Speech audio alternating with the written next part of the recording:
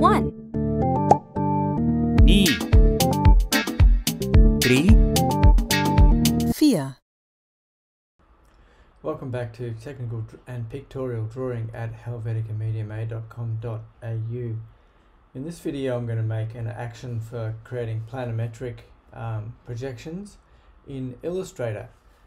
Those of you who be familiar with actions in Photoshop might know how to use actions. I'm going to open Window, get off QuickTime, Window Actions. Now, I've been talking about actions in my isometric page, and you might be able to see here that I've already got a heap of actions that I've downloaded off the internet for isometric transformations. But I need an action for planometric transformation, so I'm going to make that now. I'm going to create a new set, and I'm going to call it Planometric Transformation. And I'm going to click OK. Then I'm going to create a new action, and I'm going to call it Plan. Let's keep it consistent with my other ones. Plano Right. And I'm going to click Record now. And I have a square here that I'm going to transform. So I'm going to go Object, Transform, Scale.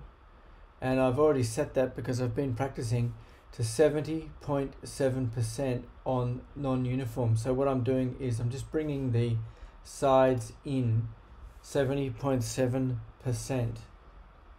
Then I'm going to shear it, Object, Transform, Shear.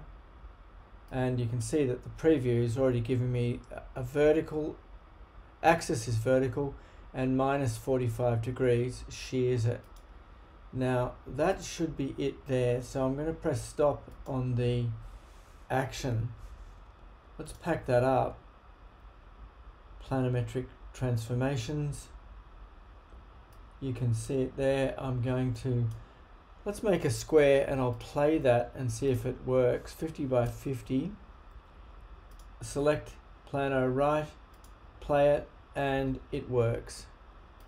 Beautiful. I'm going to create Plano Left now.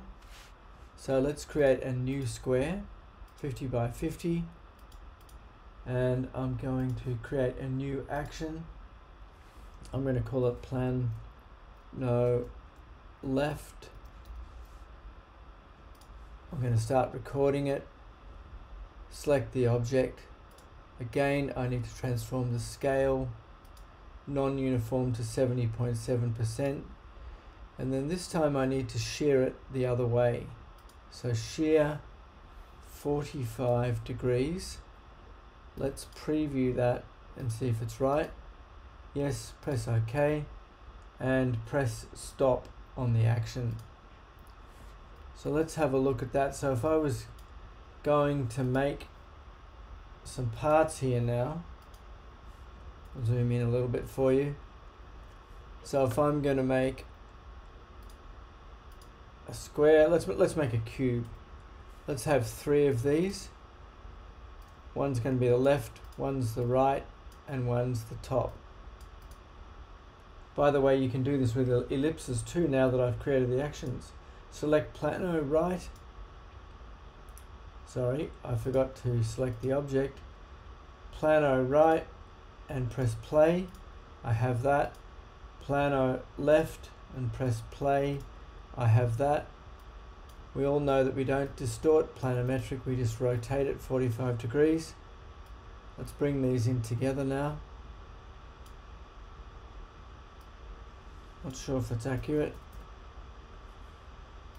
Yeah, no, it's not. I think that's the right, no. That's about the right place there. That's about the right place there. I've done mine on 0.25 of a point to keep it nice and accurate. Let's make this a bit thicker now so that you can see it. Let's get the stroke and make the corner rounded, and there we have a fantastic planometric cube. Thanks for watching. I hope that helps you make planometrics, and don't forget to create your own actions for anything you